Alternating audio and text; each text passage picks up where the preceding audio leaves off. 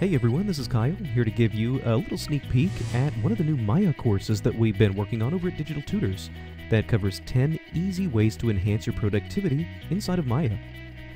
So we'll start by talking about features like Camera Bookmarks, how we can start to access hidden features through the Maya preferences, and using things like the attribute spreadsheet to save time by allowing us to adjust multiple attributes on multiple objects simultaneously. Now from there, we'll learn how you can start to speed up a lot of your common tasks by utilizing custom shelves and custom-built marking menus inside of Maya.